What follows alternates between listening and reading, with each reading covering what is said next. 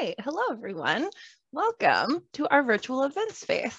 So my name is Allie, and I'm your host for this evening, and I am so excited to be introducing Shaun David Hutchinson and Kathleen Glasgow here to discuss their new books, Before We Disappear and You'd Be Home Now. But before we get into the good stuff, I just want to quickly thank you all so much for tuning in. As much as we miss having you all in the bookstore, it has been such a delight to expand this online program to connect readers and authors in a virtual space. So thank you all so much for tuning in and buying books. Your support is what makes all of this possible. So I will be linking books directly in the chat all evening, so it'll be super easy to go track them down. For all of you in the Seattle area, come on in. All three of our locations are open, or you can place an order online and come pick them up in store. Or if you're not local, we do ship. And once again, we are so grateful for your support. While you're over on our website, I definitely encourage you to check out some of our other upcoming events. We have an exciting roster coming up in the next few months. And if you'd like to stay in touch with our community, you can sign up for our newsletter. It's a weekly update about events and exciting releases, our online book clubs. And of course, you can follow us on any of the major social media platforms. We are at Third Place Books for the quickest updates and recommendations. And you know, we have a pretty good time over on our social media. So definitely go and check those out and see if there's anything there for you. Speaking of social media, if you'd like to check out some of our other past virtual events, you can find them on our YouTube channel, including this event in the next 48 hours. So if you'd like to see our other virtual events or share this one, go ahead and track those down over there. We are here for about an hour. And towards the end, we will be taking questions. So if you have any questions, which we very much hope that you do, go ahead and leave those in the Q&A box, which should be either at the top or bottom of your screen. It is different than the chat box, which is great for virtual applause and connecting with each other. We'd love to know where you are from or your favorite latest read.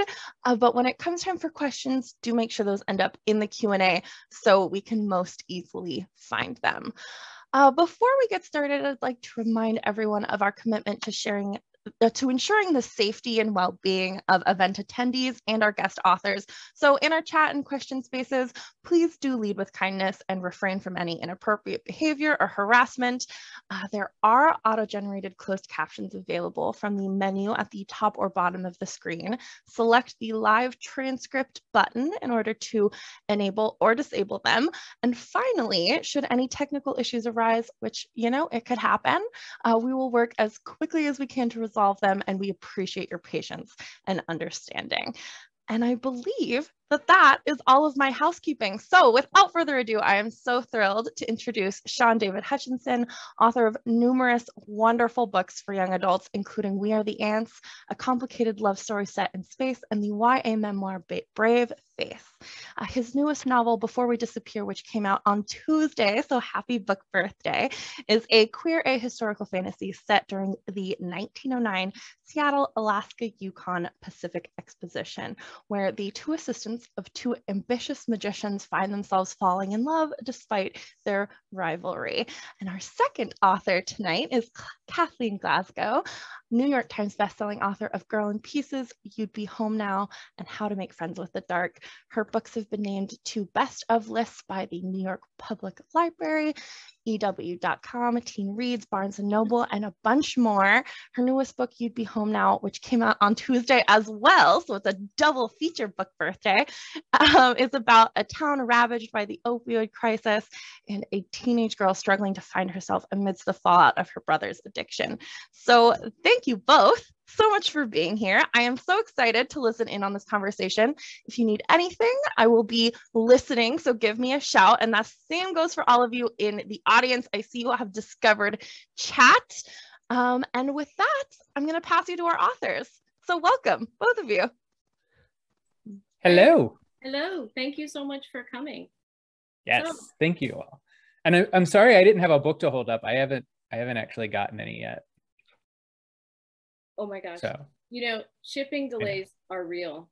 Oh, I know. I mean, I got to see them yesterday and they're beautiful, but I got your book because I was just like, well, if I can't have mine, I can have yours. And look at this. Look at this beautiful cover. You know, funny thing about the cover was that Delacorte, the US publisher, had, and if people want to know about covers, you should ask us questions. They had a whole different thing, and it was like a girl on top of a town, like resting her head. And this cover is actually the UK cover, and they sent it to me, and I was like, oh, this is nice. I'll just send it to my agent so she knows. And then my agent was like, wait a minute. And she sent it to my editor, and my editor was like, oh, that's the cover. Because they thought it, like, stylistically, it matched Girl in Pieces a lot. And yes. they were like, let's just make them all look the same. So in case anyone's wondering, I don't anyway, I don't really get a choice in covers. Like, they act like you do, like, how do you like it? But really, they're like, no, this is going to be it. I don't know if Shaun's experience has been different. Well, it's been, so Before We Disappear is actually book number lucky 13. Yeah. And so I actually, just in case, because I was like, well, I want people to be able to see the cover because, so this is actually the cover. It's so it's like, and it's super pretty because on the actual book cover, like parts of it are like shiny, the like, glossy kind of thing. And so it gives it depth. But yeah, like my experience with book covers has been like really, really good. I always get input and I've always been able to sort of say like, yes, I like this, or no, I don't like this. Or I don't know that I've ever pushed it though. Like, I don't know that I've ever pushed it to like, where like, I hate this. And ask for a change, because I've been, really, really lucky. Like the cover designer at Simon & Schuster and Harper Teen have both, like, they've just been amazing. So yeah, I don't know. It's been a good experience. I don't want to jinx it, like knock on wood. It's been such a good experience so far. Covers are such a mixed bag. They can be a mixed bag. They can be. I think you've always had, like you said, like beautiful covers. So one thing that I really want to ask you about. So Shaun, this is your 13th. Oh my God, Shaun. I'm tired. That is amazing. You are a career writer now. Like, that is how did you get to 13 books? Because every time I write a book, I'm like, I don't think I have another book in me. And I don't know if that's the same for other people or not. Well, I mean, it's honestly, it's half inspiration and half panic. As I think, we talked about on Twitter, we were talking about what inspires you to write, and you said deadlines, and actually that's kind of the way it is. No, I mean, it's one of those things where I've been, exceptionally lucky in that the first books, the first two books that I wrote weren't particularly well received, and I don't know, kind of rightfully so. I don't know that I was ready to be publishing, and so I had a lot of catching up to do. But really, I just have a lot of, unlike that character in Mean Girls, like I just have a lot of feelings. And so I just, I have a lot of ideas, and actually book number 14 comes out in February. So one of the, like, I will always remember the tweet that you made where, and I can't remember which book it was, but you said, it's been 7 years and I have earned out on this book. And like, do you remember that? And that meant a lot to me because, books find their readers, readers find the books. And as long as they have like a slow and sometimes steady life out there and word of mouth, they're doing what they're supposed to do. Yes. And I feel like there's so much pressure on like your first week sales and 3-month mark. And I'm like, that's, we're readers. That's not the point of it. And that was a really important tweet for me to read, because it's like, yeah. Well, I mean, I think, we all get like that, right? Like, I mean, I find books years after, they've come out, and then you fall in love with them. Yeah. And, I mean, I think it's like a sort of recent in like the last, 15, 20 years that the sort of, because publishing used to be based on like, the long tail, like publishers made their money on, you know, the backlist, on, you know, the sales that slowly came in. And it feels recent to me that the need for like these big numbers right away has, you know, sort of taken control. And I don't really know like what, you know, you do with that. But I have been really lucky that, you know, Simon Pulse is not an imprint anymore, but that I have worked with publishers that, you know, were willing to sort of like, I did just enough, like I squeaked in, and, you know, my numbers were just good enough for them to let me have a chance and keep growing that audience. And, you know, and I think that I've been really lucky in that respect. But I actually have a question. So, because I'm curious, right? So, because Before We Disappear was my first pandemic book, like, and I had written some of it before the pandemic, but for the most part, like the majority of this book and the revisions happened during the pandemic. And I've noticed a lot of people going, wow, this is the most hopeful and and like lightest book as Shaun's ever written. And a lot of it like was a response to the pandemic. Like I was looking for like happiness and hope and joy wherever I could find it. And so I'm curious, like how that affected your, you know, writing, and if it affected You'd Be Home Now at all. Well, first I want to say that I think that Before We Disappear is incredibly fun, which, you know, people might not have been expecting from you, but it does have it has some very serious issues in there. And I think that you toggle those extremely well. Well, thank you. So You'd Be Home Now, I'm trying, you know, I think that I did like one round of copy edits during the pandemic, so it wasn't written during that. But I did co-write another book with someone, like in the middle of the pandemic. And that was actually the best thing I could have done. And that book too, like you're saying, it has a really fun vibe to it. And it was something that got me out of bed in the morning, because we did a dual POV. And so we would trade a chapter a day. Like she would finish hers and send it to me at night. And I'd wake up in the morning, read what she did, and then do mine and send it to her. And we were committed to making it mostly like a fun story that people would want to read. And I've never written like that before, written with someone else. And I think that for a lot of people, maybe the books that they were doing exactly during the pandemic did kind of have that vibe. But I'm curious to see what happens like in a year or two with books that are being published that maybe have kind of a different attitude towards the pandemic, or how that's affected, because it's going to have to show up in books at some point as you know what I mean? Yeah. Oh, I mean, like, because the book that I wrote after this is, I mean, it goes from probably like the lightest, happiest book I've ever written to probably the darkest book I've ever written. You know, and it was because, I mean, after I finished Before We Disappear, I mean, like I went into some very bad places because, you know, it was coming in, like we were in the fall and the winter, and we were having that really big spike and waiting for the vaccine. Yeah. And so, yeah, I mean, and it has nothing to do with the pandemic. It's a monster book, you know, but it was just like, this is not a fun place. And I am also too curious. Like I saw the mention of the pandemic in a book. It was the first time I'd seen it. And I was just like, no, thank you. Like, like, I mean, I luckily it was just like it was like a brief mention, and I was able to like skip over it, but I was like, I'm not ready for all that. But I mentioned that on Twitter. Somebody had asked that, and I was just like, I'm just pretending in books it didn't exist.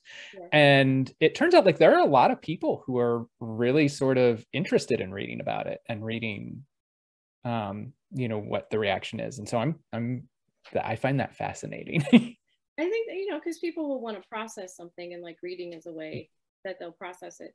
But I mean, you know, pandemics and pandemic-like occurrences have been in books for years, like sci-fi dystopian. You know, sometimes there's a great illness or a mass plague that happens or something. And I'll just be interested to see like if it's directly, I think there's one book that's coming out where it's directly explored, where these two kids fall in love online during the pandemic. So, you know, that would be kind of sweet. Like I would like that. It's just it's so hard. It was weird because like the sales for my second book, How to Make Friends with the Dark, in paperback, like improved. And I was like, well, that's interesting. And then I realized, oh, because this is a book about a girl whose mother dies and kids are losing people. Mm-hmm.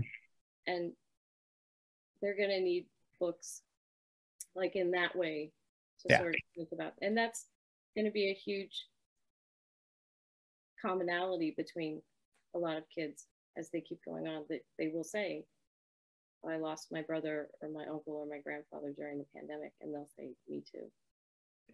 Yeah, it's something I wish that so many people didn't have in common. I wish that as well.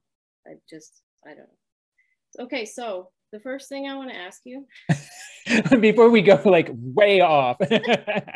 So before we disappear, like I'm always in awe of writers who can tackle like a very large canvas, like historical fiction. And I know that this is, you know, a fantasy. 1909, this Exposition, like I know you had to have done a lot of research for this, and then like, you know, molded it into what you needed it to be. So how did you even come up with this story? So I had actually, it's based on a short story that I had written called The Phoenix and the Butterfly, and it was set in London at that time. And so when I decided to turn it into a whole novel, I had just moved to Seattle. And, you know, one of the things that I had done when I moved here was to really explore where I was, because I'd lived in Florida for my whole life up to then almost. And so I was really exploring Florida. Well, a mile from where I live, well, there were two things. One is, so for the first year and a half that I lived here, directly across the street from me, they were renovating a high school. Yeah. And so it was construction noises from, you know, like 6:30 in the morning until 7 o'clock at night. And so I was annoyed about it. And so I decided to look it up and research it. And that school was around, I believe, in 1904. And so that really started me thinking about, you know, the history of it. And then I learned, you know, at the University of Washington campus, about a mile from where I live is where the Seattle World's Fair was held. And so I just started like reading about that, and then, you know, walk around and, you know, see where it was. And, you know, you still get a feel like, and that's one of the things that I firmly believe is like, when you walk around places, like you can feel the history. Yeah. And so I just like really felt that history. And so, you know, I pitched it, and, you know, my editor, Harpertine, was like, yes, please. And so I started the research, and I did a lot of the research, you know, in libraries and who is it now? Library of Congress has digitized a lot of newspapers.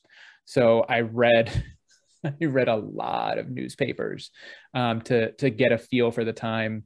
And then I had like, my house was a wreck for a while because I found all these digitized pictures from the you know, Alaska Pacific Yukon Exposition, and I printed them out, and so I had them all over my walls. So I was constantly surrounded by what things look like, you know, advertisements and everything. And because the thing that I wanted to do is, like, I call it ahistorical and I call it a fantasy. The fantasy part is that there's magic, and the ahistorical part is that when I pitched this, I said, you know, the only big change I want to make in history is that I don't want there to be any, you know, homophobia. Like, I want just, you know, happy queer people.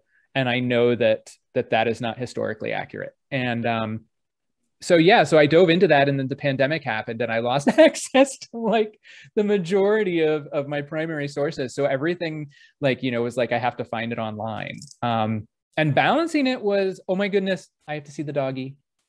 It's Coco. It's the Zoom rule. Oh. So yeah, I mean, just like finding that world, and my editor, Dave, was just really instrumental in helping me make, you know, the Seattle World's Fair feel like a character without, you know, overwhelming with the world building, you know. Constantly he would be like, you've said a lot here, but I'm still not like feeling it. And so it was like trying to make you feel the exposition without overwhelming you with every single world building detail. And yeah, it was It was a lot. Like one of the big challenges that like I really wanted to tackle was this idea that you know, like I had sort of eliminated homophobia from this world, but you know, a lot of my characters are women. And one of my two main characters' best friend in the story is a Black girl. And so you have sexism and racism, and I didn't feel like it was my place to erase those from this world because it's not really my place to do that. At the same time, I also didn't feel like it was this thing where I was like, okay, well, I've erased homophobia, but everyone else has to suffer unless they're a white man. Yeah. So one of the things that I was able to do was, you know, through research was find these spaces of joy for everyone, you know, find the historical sort of record so that, you know, sexism exists, but it is not this, you know, overwhelming thing in the story, you know, where you've got these successful women running their lives and doing things that a lot of women couldn't do.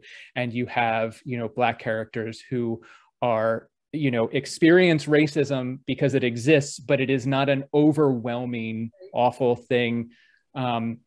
Because, you know, you're finding these spaces. And one of the interesting things I read, it was the Seattle Republican, but it's a Black-owned newspaper in Seattle at the time. And so reading every single issue during that time frame to really get an idea of what life was like for Black people during that time, so that I could find the areas and spaces where they existed and had joy and work that into the book. And that was a lot of fun to do, you know, to find joy in a lot of these, like, and I'll tell this story and then I have a question for you. So one of the things is, you know, the Enchantress is Jack's magician, and she is, you know, she is a woman who does what she wants. And of course that was not really the thing in 1909. And so when I was looking for examples of, you know, women who did what they wanted, there was this great story about this dancer who danced. They called it the coochie coochie dance, and it was basically like a belly dance. You know, yeah. She was like a belly dancer, and she was in court, you know, because for dancing in public, and there was like a transcript portion in the newspaper. And the judges were questioning her, and she kept like shaking her hips, and they were like, "Madam, don't shake your hips in this courtroom." And like, you could just feel through the page just the scandal that she was shaking her hips. And it was hilarious. And you could also feel just her sort of like laughing at them. And it was, you know, it was just this great little thing where I'm like, yeah, like that's, you know, that's where it is. And anyway, so I actually have a question, and this is, I want to know is, were you a theater kid? Okay. I took a theater class in high school. Okay. I really loved it. Like, I loved it so much. But then I was expelled, and so and I didn't take another one after it. But my favorite form of medium is actually to go see live theater, and I miss it. Like then you are a theater kid. I love the excitement and intensity and anticipation of watching a play. I love all of it. I love watching people pretend to be other people and you believe it, and I love the stories, and I love it. So maybe I'm the theater kid in the back of the theater. I just love it. Okay, so how did you take that and work that? Because so I actually know, and I think you should tell this story of how this book came about, because I remember you telling me this last time, is how you came to write You'd Be Home, and how did you take, you know, that intensity of the theater, the idea of, you know, people being other people, and turn that into an amazing book. Like, how'd you get there? So my editor one day asked me, have you ever thought of updating our town as a contemporary YA? And I was like, what? That would be weird. Because, you know, usually I have my own ideas. And I said, you know, because I love that play. Like, I love it. And so I was a little hesitant at first because I was like, well, I don't know if I can write even like loosely from somebody else's source material, and that's such a beloved play in so many ways. But I decided to try because there's a moment in there when Emily asked her mother, like, why can't you ever really see me, Mama? You never really see me. And that resonated with me because I feel like teens rarely think that their parents actually see them for who they are, like right there in the moment. They just see them as, you know, what they're hoping they'll become someday. And that really resonated with me. And so I worked on a couple of drafts, and I had to think about how to translate some things from the play.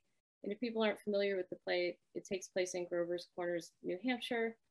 And there's a character named the stage manager who breaks the wall, and he can speak to the audience. And he also knows the past and the future of the town and all the characters in the play. And it was like, well, how am I going to do that in this book? And so I decided to turn the stage manager into Miseducated, who writes these poems on Instagram about how they feel about life, and the kids in the town then can respond in the comments about how they really feel about what it's like to be a teenager in the town that I call Mill Haven. And then at one point I was very stuck because my editor had said, and I think that my editor was right, you know, this town would probably be decimated by the opioid crisis. And I truly do believe that if Thornton Wilder wrote this play today, the opioid crisis would be in there because, you know, he tackled like suicide and alcoholism in our town. And so it would be in there. And so I got really stuck at one point, and I was like, and I'd never really been that stuck with a book before. And that's when my editor said, you know, you're trying too hard to put everything from the play into the book in book form. You can move on now. It's going to become its own story. And I felt so free. I always write better when no one is looking, if that makes sense. Yes. You know, your first book, no one really knows you're writing it. You don't have an agent, and you don't have an editor, you don't have a contract or a deadline or a book deal, and there's a real freedom in that. And so I write better when I don't actually ask them what they want. I just start writing it, and then they say, okay, where's your, like, the book? And I'm like, oh, here's your draft. Like, honestly, I mean, my editor is really good about that. And so as soon as she said that, I felt free. And then I could put in elements that I wanted to put in. And I kept the theater aspect because there's, you know, Simon is in our town, and I wanted to keep that. And I wanted Emery to have the experience of having to use someone else's voice before she was strong enough to find her own. And I feel like you can do that in theater. And when I took that theater class, like, I distinctly remember my teacher when I was performing a monologue in front of everyone, which was terrifying. And afterwards she said, you know, that was good, but I still see too much of you in this. And I thought that was really interesting. And I was like, oh, she's giving me permission to completely become somebody else. And what a great thing that is. Yeah. So theater is such a great outlet. And I'm very worried for people who are like theater kids, like reading those scenes in this book and being like, no, thank you.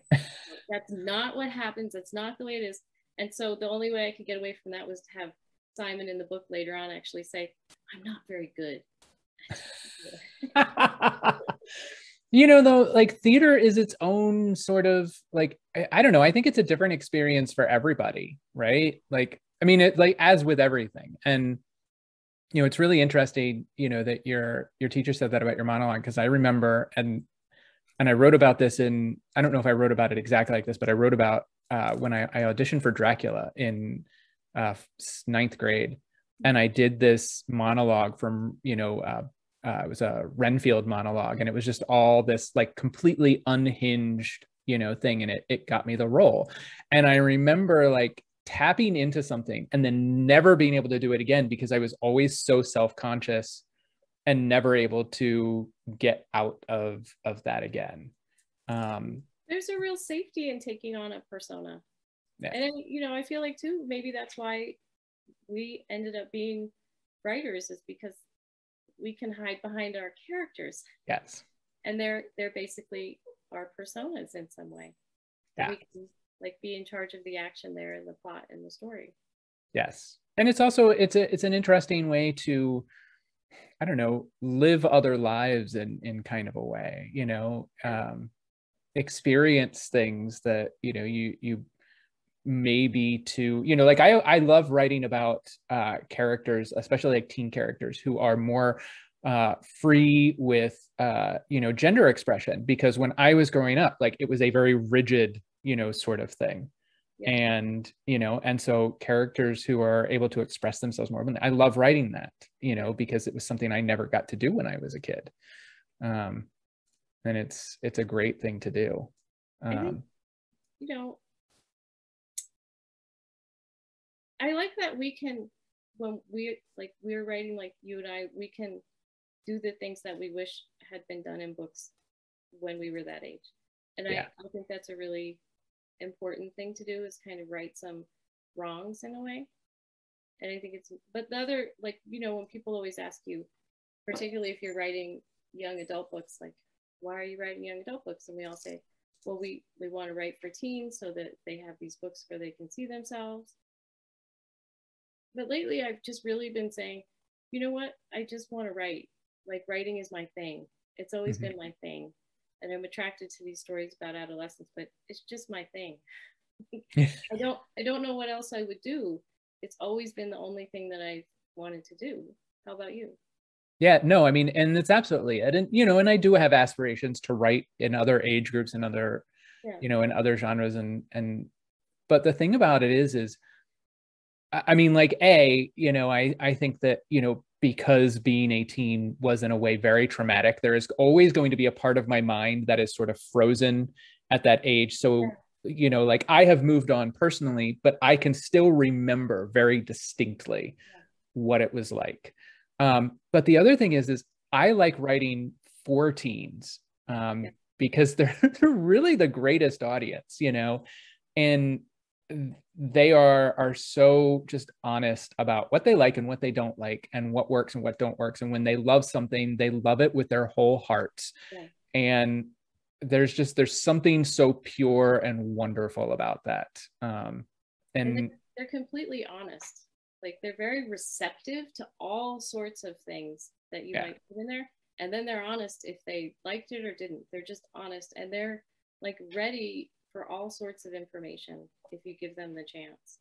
Yeah. Even if they're quiet about it in the real world, like in books, they are like, I can explore this in a book, because maybe I'm not like ready to talk about it yet, or I don't have the language to talk about it, but this book is making me believe that these things could be a part of my life someday. And I think that's a really, like, it's a powerful thing. And you know, I feel like I write for teens too, in a way, because I'm permanently stuck at like 15 or 16, even though I'm an adult and I have some tools now to manage stuff. But I can still viscerally feel like what some of those, how painful some of those things were. And I think that some adults forget that sometimes. Oh yeah, definitely. And I even, like, I kept like my teenage journals. And so sometimes I will go back and read them when I'm thinking about something or a character, just to sort of really get back in that space. And it's, even though I didn't feel great about myself at the time, reading my journals, I was like, oh, you were actually pretty cool. Like, you were really questioning a lot of things, and you had like these big hopes and dreams, and you really wrote about stuff. And I wish that, you know, probably if me now went to talk to me then would not say anything, but would probably just keep reading a book in the corner, being like, why is this talking to me?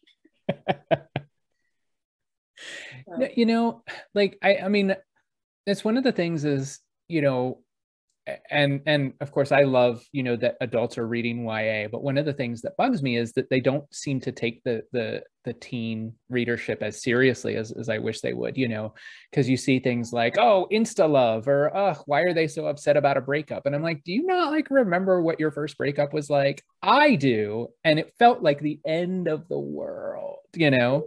I like when they get angry about like two characters instantly falling in love. It's like, I fell in love like a billion times a day. Yes. You know, like everything is very instantaneous and in the moment when you're a teenager.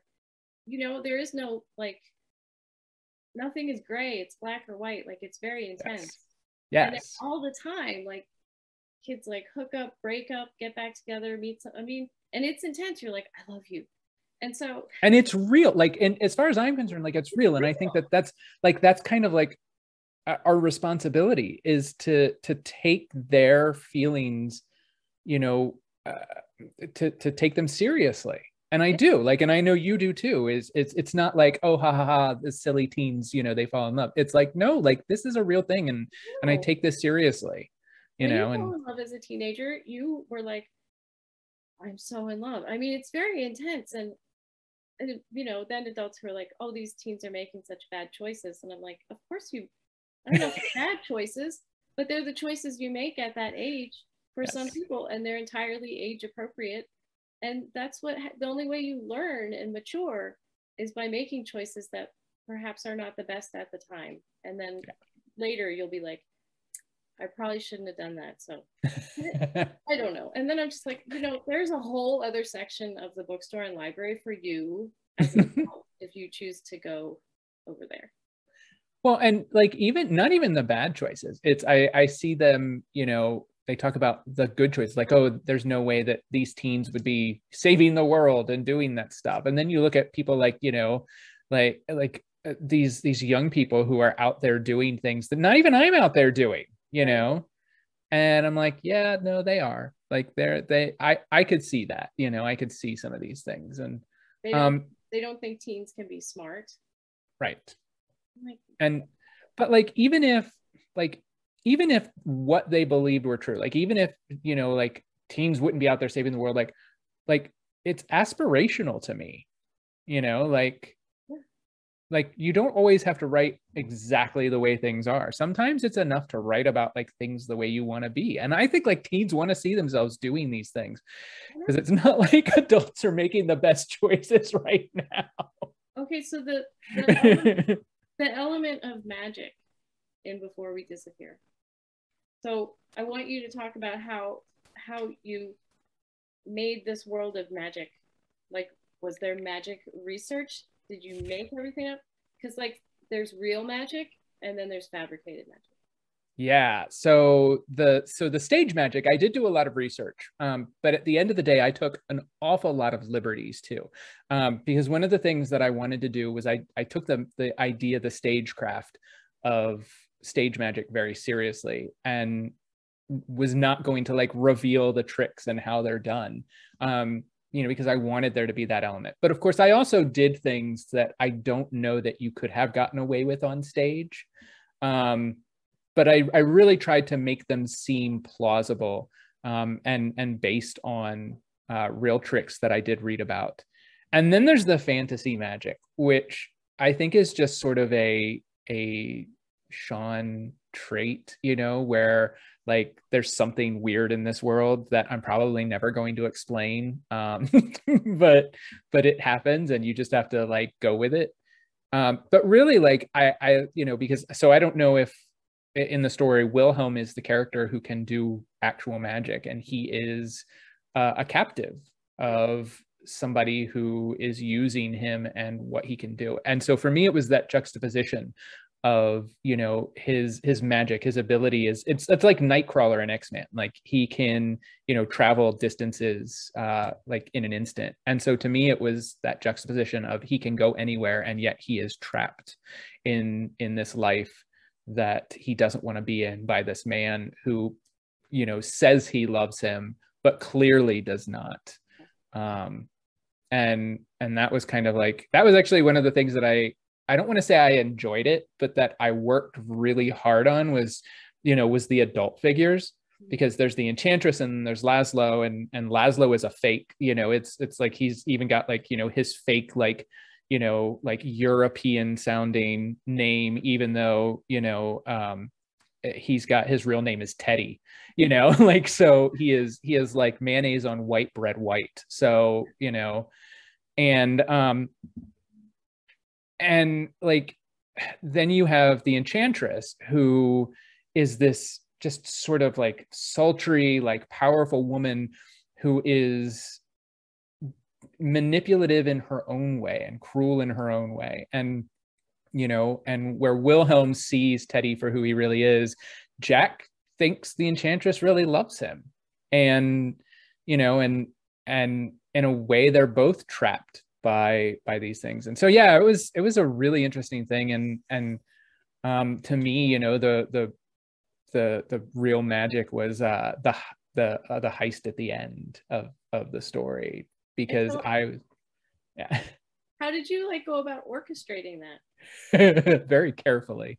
I actually, so it was actually funny, is people who read an early arc may have scratched their heads a little bit, because there was a very, very end proofread where I went, oh crap, I messed something up, and I had to like very quickly write some stuff to fix something that I had done. Because I'll tell you what, like editing and revising a pandemic novel is difficult. But yeah, I mean, it was just a lot of like note cards on walls and trying to make everything, you know, work. And then of course, you know, there's some like hand wavy actual magic that I was able to use to bridge the gaps between the actual heist stuff. And I was paranoid, and I still am, that people are going to be like, there's no way that heist could have happened. But so far, the response to the heist has been, you know, good. So, you know, if there's another Ocean's movie, give me a call. I'll put together a really bad heist. You know, the whole thing about like heists is that they're fantastic. And so people are like, that could have never happened that way, are completely missing the point. Right. The sheer fantasticness of what's happening unfolding in front of you.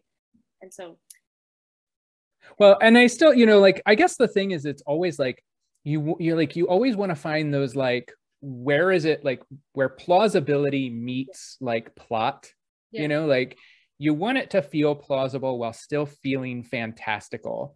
And so like there's a magic trick at the end, and it's called the Phoenix, and it's basically Jack crawls into a box, and then they set it on fire with him in it. And, you know, and so part of the thing that I was looking at, I'm like, okay, well, I know that there are things that they could do now, but what could they do in 1909? You know, how could they do these things? And so, you know, it was researching, and now I'm going to forget, but there was and it was, I think it was asbestos based, but it was a flame retardant that they could, you know, use back then, and that he could wear. And is it plausible that he had a tailored suit made out of it? But is it possible? Yes. And that's, you know, so that's kind of where we meet with that. But it's cool because they set him on fire. I know, like, that's cool, right? Like, that's cool. Like, I mean, I'm reading that and I'm like, well, this is like balls out. This is like so cool on the page to read. So well, I actually had one question. Was your copy editor like, okay, can they set a suit on fire? Like, your copy editor must have been a job. It was, and I was very, like, we actually went through I think like 3 proofreading rounds, mostly because, I mean, I just made a lot of silly mistakes. Like, you know, the first chapter takes place in 1908. And then, you know, I had set up, you know, like the date, or, you know, set up the format, how the city and state, you know, location and everything would say. And I copied and pasted that across some of the later chapters. And so like the date was wrong. And then in some chapters, just my brain just flipped, like, because it's the Alaska Yukon Pacific Exposition. And so sometimes I wrote it the Alaska Pacific Yukon Exposition. And so it was just little things like that, keeping track of them. But I also tried, you know, to, like, when I looked something up, like, for one of the tricks, you know, they use a substance called Bakelite, which is an early plastic, you know, and And so when I would do things like I would attach the research that I had used to be like, here is where it, where it was. Cause like, I remember the very first thing that I did, my editor was like, did they really have flashlights then? And I was like, yes. And here is exactly the flashlights that they could have had and how they would have worked, just to try and make their job a little easier. Yeah. But there were a lot of things, like translating some of the French in the first chapter and just a lot of little things that were like, it was a lot. And I don't ever want to do a historical again as long as I live. I never do. But I wanted to ask you, okay, so if you could, like, if you were going to write another book inspired by a play, like any play, what would you choose? True West. Really? Yeah, I know it's the play that I've seen performed most live. Okay. And it's a play that just endlessly fascinates me because things happen, but also not a lot happens. And I once met Sam Shepard at this event. Oh, wow. And I read, a lot of his plays, and he had just come out with a book of short stories, which was really great. And my one question to him was, in your plays, you always have these characters opening the refrigerator door as the stage action, and then they just stare inside. What are they looking for? Because they don't take out any food, they're just staring. And he was like, nobody's ever asked me that before. I have no idea. And I was like, well, do they not have any idea? And it's just like that mindless looking in the fridge thing. And it's like, I have no idea. And I've never forgotten that, but probably True West, because I think that the intensity of the relationship in that play you could translate pretty well to a contemporary YA. So it would probably be True West. Because I'm utterly fascinated by your brain and how you come up with stories and how, like, seriously, like how you took our town. And I mean, like, it blows my mind. And I think it takes so much talent. I changed a lot of things, but there are elements from the play in there, and like reenactments of certain scenes, and the ghosts in our town that Emily walks among at the end and sees. Those are the ghosties under the bridge in the book. Those are the homeless and the people who are addicted who are living under the bridge. So I had to think about like little elements like that and putting it through. The one thing that I knew that I didn't want to do in this book was have Emily die, because in the play she dies, and right. I knew that I didn't want that to happen. So, and I actually, people say that they're crying a lot over the book, which I think is fine, but technically I think it's one of the gentlest books that I have written so far. Like drug use happens off the page, but you see right. Effects, people discuss things, but it's mostly discussion. But I felt like it was I had to make it this way because we're not getting, usually I write from the perspective of the character who's undergoing the intensity. And this time I wrote it from a sister's perspective. So she's watching it unfold. Because I thought that people, especially kids who have addiction in their family or with friends, they don't know how to deal with it. No one really wants to talk about it. You just try to pretend that things are normal, but you really want to help this person who's struggling. And it's really hard to do because part of you is like, why can't you just fix yourself? Right. And that's not what you should ask people who are struggling in that way. What you should ask them is, what's happened to you? Because the first question is blaming, and the second question is actually asking them about themselves. How did you get to this place? Let's see where we can take you. And I just feel like there's so much shame. I'm in recovery, so I feel like there's a lot of shame attached to addiction, and that is not going to help someone out of it or through it. And once you're on that road, it's a long road and relapse happens, and we just need to stop shaming people. And as we were discussing before the event, this is a public health crisis, and we really need free healthcare for everybody in this country, and we need to stop ignoring people who are on the street as though they're not connected to us in any way, because they are. Yeah. And I just think it's very shameful the way that we treat people who have no resources. Yeah. That's one of the things that I noticed about moving to Seattle was an interesting this feeling amongst the people here that, you know, they're so progressive because, you know, in Florida, you didn't really see many people who were homeless because they put them in jail. And here in Seattle, you know, they don't do that. And they are very, you know, progressive in that respect. But it kind of ends there. And I'm like, they're patting themselves on the back for going, look, we leave them on the street. But it's like, okay, but now what? You know, and you're right. Addiction to me is part of the mental health, you know, crisis that we are having. And, you know, if we treated addiction as part of a mental health, you know, package, and then stop stigmatizing mental health, like we could fix a lot of our problems. You know what? I was in LA, and the person who was driving the car took me on a tour of the old garment district, and you've probably seen it in the news. It's just like a mile of tent cities outside these warehouses that used to be garment factories and shops that are no longer being used. And those warehouses are empty, and there are people living on the sidewalk outside them. And the person I was with was like, well, the city would like to sell these and, you know, make them condos. And I thought about that a lot when I was writing Our Town. I'm like, sell it to a nonprofit.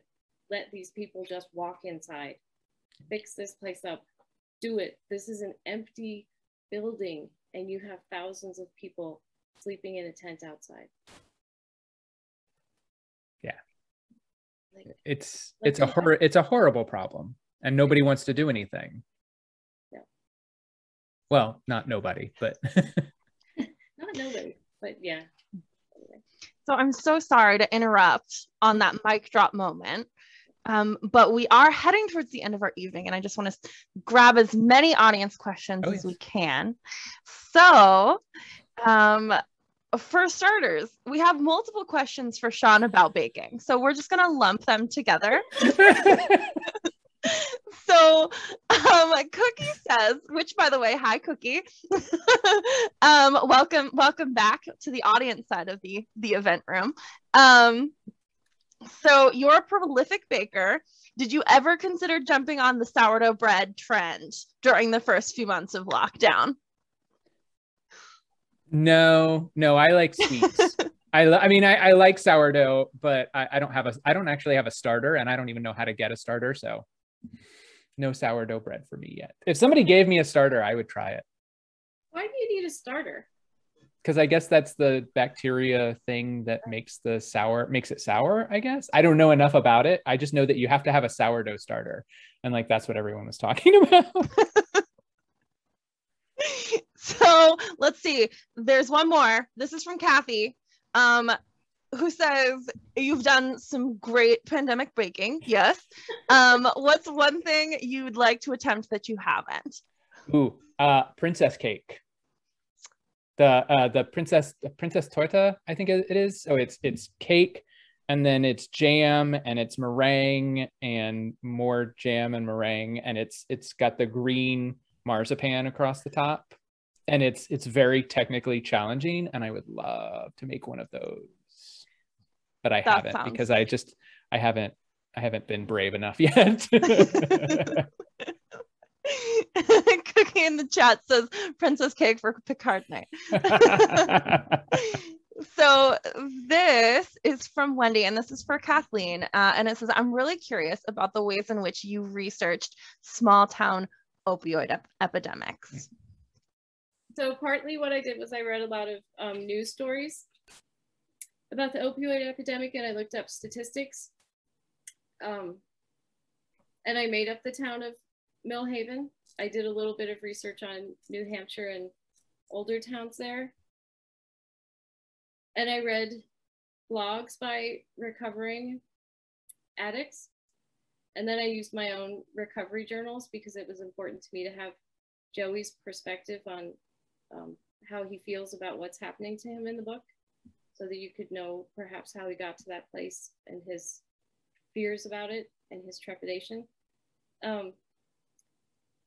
I didn't want to do a full-blown thing like get into all the big pharma. I wanted to keep that part of the canvas very small, so you just see how it affects a family and to a larger extent the town.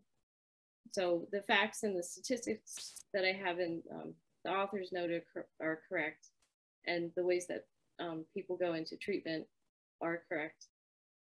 But otherwise, I kept that pretty small because I don't want to be, it is a book about that, but it's also a book about other things, about a family, most of all. Yeah, it feels like a book about people first. And, you know, the opioid epidemic isn't a character. It is. Yeah. Do you know what I mean? Like, I didn't want to show like Joey doing the drugs because I wanted, you could see the effects later on him, but I wanted to keep it like I needed to keep the perspective in that part of the canvas, like very localized to the family in a way. It's not a book about battling big pharma or taking on this huge subject. I had to keep it small.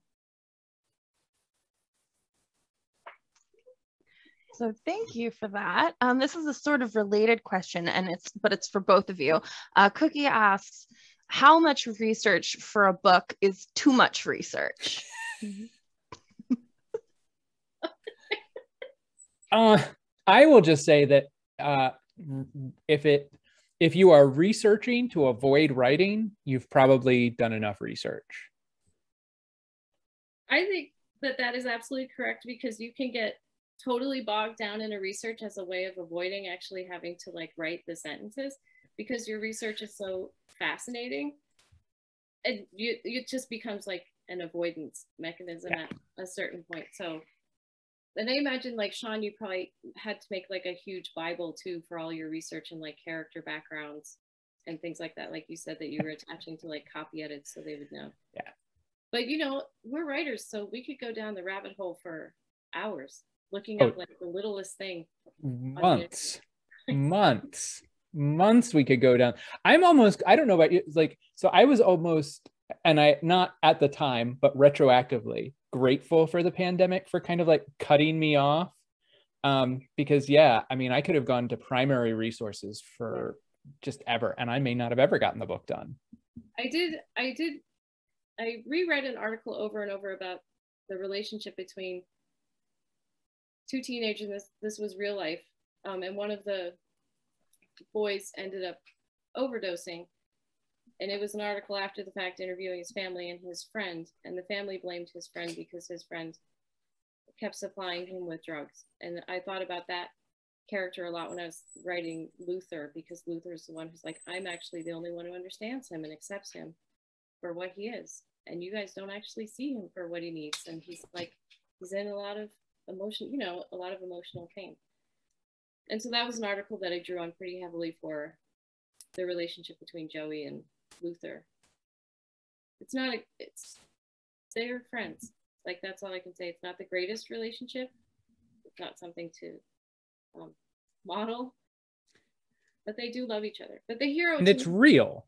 Yeah, and the hero to me of the story is actually Max DeVos, Joey's other friend, because he subtly changes his lifestyle so that he can remain Joey's friend.